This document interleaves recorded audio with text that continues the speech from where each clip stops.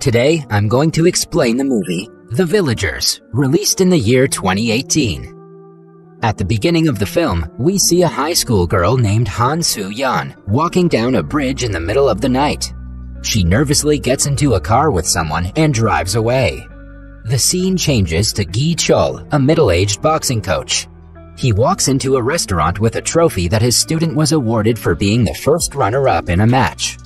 It turns out that he was supposed to win the competition, but a corrupt official made the opponent win for money. Gi Cheol is short-tempered. He doesn't tolerate when people are unfair to his students. When the official tries arguing with him, he throws hands and knocks him out with a single punch. However, the man turns out to be the vice president of the Boxing Association, who has the authority to ban Gi Cheol from coaching. Gi Cheol's sister is furious because this isn't the first time he's been kicked out of an organization for fighting. After pulling some strings, she finds him a job as a gym teacher in the ruler side of the city.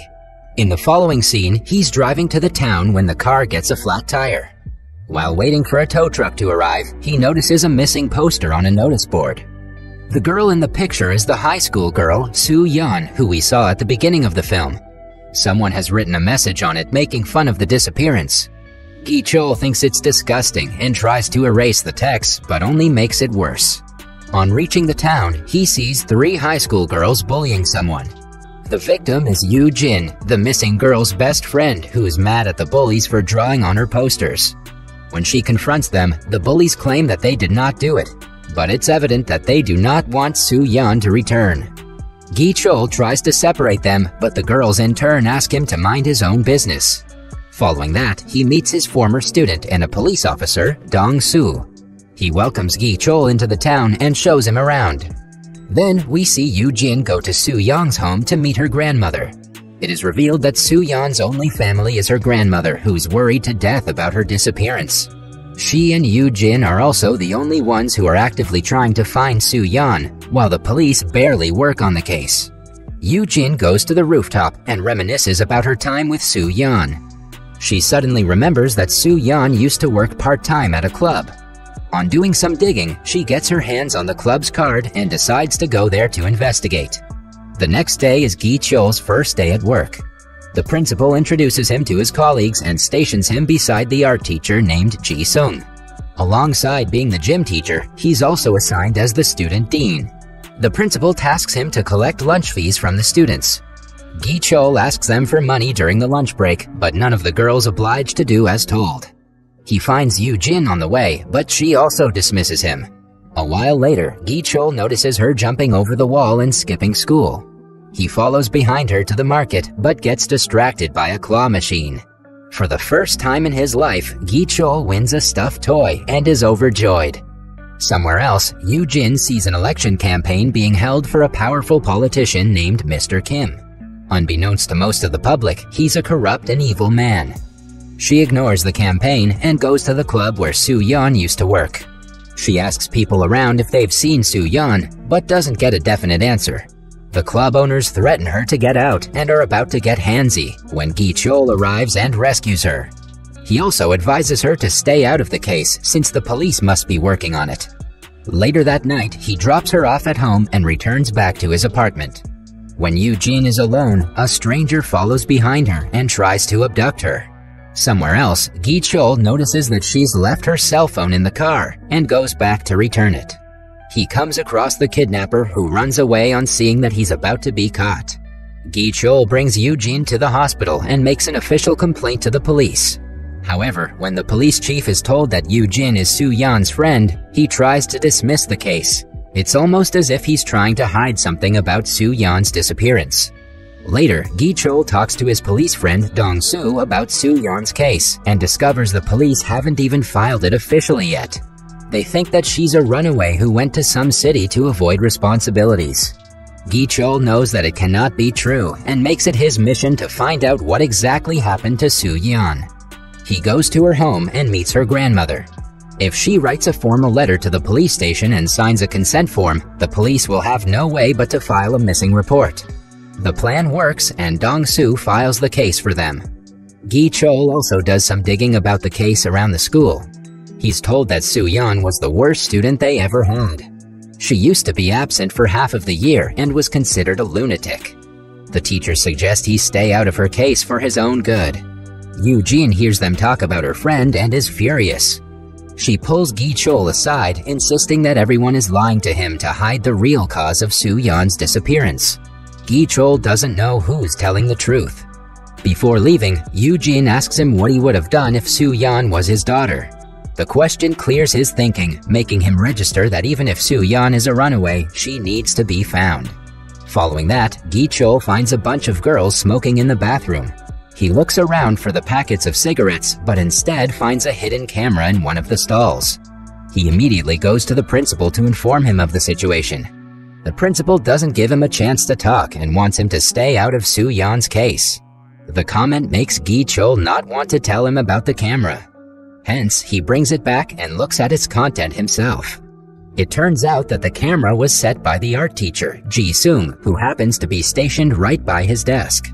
Gi Cheol goes to call him out for being a pervert, but finds out that he's already left for home. Taking the opportunity, he goes through Ji-sung's laptop and is surprised to see text messages between him and Soo-yeon. The night she went missing, she had texted him to pick her up from the bridge. It is evident that he knows something about the case. Gi Cheol immediately calls his police friend, but he doesn't pick up. Then he calls Yoo Jin and asks her where she is. She turns out to be in a car with Ji-sung, who offered to take her home. Gi Cheol secretly tells her everything he found about Ji-sung and asks her to be careful.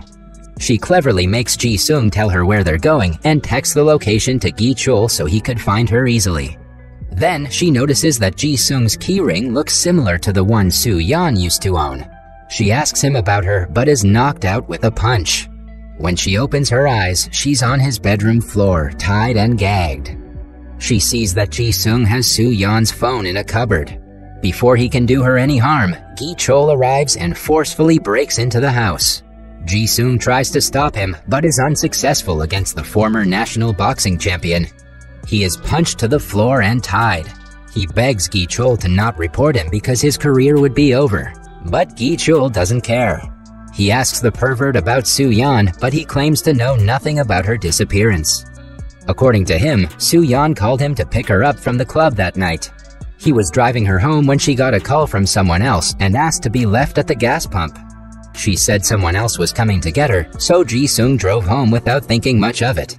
A few minutes later, he felt uncomfortable leaving a girl alone at night, but when he returned to get her, she was already missing. He found her phone on the road and kept it. Other than that, he claims to know nothing. Soon, Ji-sung is thrown in jail for his misbehavior, but the police chief still refuses to believe that Soo-yeon was kidnapped. Even when Gi Cheol insists they should work on the case harder, he dismisses the conversation. After Gi Cheol leaves, we see the chief calling someone and asking them to be careful. This proves that there is someone else involved in the kidnapping, and the chief is helping them. At school, the principal calls Gi Cheol to his office and fires him for taking too much interest in Soo-yeon's case. It is clear to Gi Cheol that everyone in the town is trying to hide what happened to her. Before he can think of the next move, his police friend Dong-soo calls him to a location immediately. On arriving, Gi Cheol sees Soo-yeon's dead body being escorted into an ambulance. Yoo Jin breaks down crying at the death of her dearest friend. Gi Cheol understands that the killers must be targeting Yoo Jin as well, because she is the biggest threat for them at the moment. They go to the hospital to meet Soo-yeon's grandmother, who is sick. Her condition gets worse when she is informed of her granddaughter's death. Somewhere else, Dong-soo overhears his superiors talking and discovers that the chief is taking money from someone to keep the case hidden. He decides to do his own investigation and steals Soo-yeon's phone that was found earlier. After repairing it and going through the texts, he sees that Soo-yeon had talked to a woman from the club named Isul. He informs Gi Cheol about the lady, but right after the call, someone knocks him out from behind. Gi Cheol then goes to the bar and meets the lady. On being insisted, she reveals that Soo-yeon used to be a part-time singer at the club. The night she disappeared, the politician Mr. Kim, the bar's chairman, and the police inspector had gathered at the club. While she was performing, she got a call from the hospital saying that her grandmother was sick. She asked the chairman for permission, but he started to misbehave with her. Eventually, she ran away while being pursued by the bar's owner. Isul doesn't know what happened to her after that. The bar owner and his men attack Gi Cheol, but he manages to fight them all. When only the owner is left, he asks the man why he killed Soo-yeon. Scared, the man admits that he followed Soo-yeon that night, but he was not responsible for her death. In fact, he found her in a public bathroom being strangled to death. The person who killed her was none other than Ji-sung. He is Mr. Kim's son and is not scared of anyone because of his father's influence. He was in love with Soo-yeon, and when she denied his advances, he killed her. After finding this out, an enraged Gi Cheol calls Dong-soo and discovers that Ji-sung has already been released from the police station. This means Yoo Jin's life is also in danger. When she doesn't pick up her phone, he immediately rushes to Ji-sung's house. Somewhere else, Ji-sung finds Yoo Jin and abducts her to another location, but stops when his father arrives at the house. Not wanting Mr. Kim to know he kidnapped Yoo Jin, he locks her inside a closet before receiving him. Mr. Kim is furious because of all the problems his son has caused. He orders Ji-sung to go to the US and never return. In turn, Ji-sung accuses him of killing Soo-yeon. It is then revealed that Kim was called to the public bathroom to take care of the matter, but he found out that Soo-yeon was still alive. To save his reputation, he killed her, finishing what his son started. After he leaves, Yoo Jin attacks Ji-sung and manages to run outside, but he doesn't take long before catching up to her. He is seconds away from killing her when Gi Cheol barges in and attacks him. After beating him to a pulp, he brings Yoo Jin to the hospital because she is severely injured. Somewhere else, Mr. Kim wins the election and is elected as the town's governor. He is now stronger than ever. Gi Cheol sees the news on TV and is filled with anger. He drives his car to the highway and hits the car that Mr. Kim is in. After knocking out the driver, he walks to the politician who is shaking in fear by now. He tries to intimidate Gi Cheol, asking him if he knows who he is, but Gi Cheol could not care less about his status. The next morning, the truth about Kim and the police inspector makes it to the national news. They are arrested for Soo-yeon's murder. In the last scene, Gi Cheol visits Yoo Jin at the hospital and leaves her the stuffed toy he won at the claw machine. He then moves to another city, hoping to start a new life. That was all from the video. I hope you liked it. Subscribe for more content like this and hit the like button to help us out.